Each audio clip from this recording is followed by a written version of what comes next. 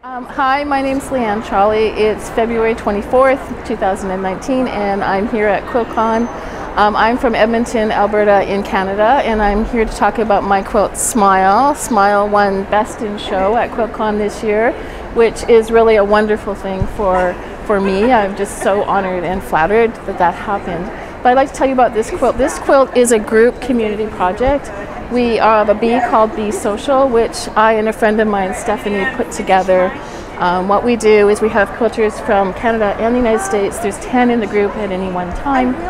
And we're in our 5th year this year of doing the bee. And these are actually blocks from the first year of the bee. It just took me a long time. So what happens is we set an inspiration, and the quilter can pick a color palette or whatever, and the blocks come back to you, and they're generally 2 12-inch blocks or one big block. And then it's the quilter's job to make that into a quilt. And so with this quilt, the blocks were not, as you can see, consistent sizes. So once I got, and my inspiration was to do maximalism, to use all the colors, but no neutrals, nothing dark, and to be exuberant. And the quilt was to make everyone happy, which is why it's called Smile, because every time we look at it, we smile.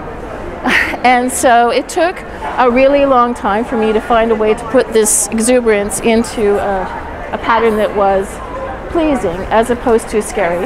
And then I quilted it on my long arm with straight lines to give it a bit of a tapestry look. I didn't think any other quilting was going to help the quilt, so this sort of unified the community of the quilt, I think.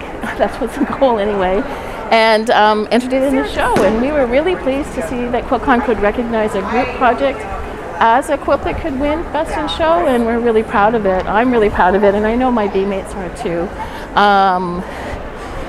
And I don't know if you want to know a little bit about how the quilt is put together, but what I aimed to do was give you a bit of a place to land, to put the busiest blocks up in the corners so that you would look at them, but they wouldn't be in the middle holding your attention.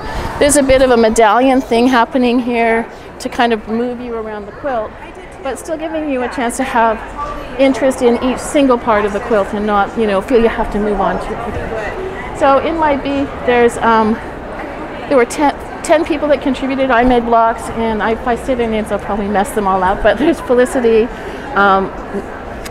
Marcy, Carrie, Karen, Debbie was part of this, Diane, Melissa, and Carrie, and Stephanie, and me. So that's the 10. I think that I got it right.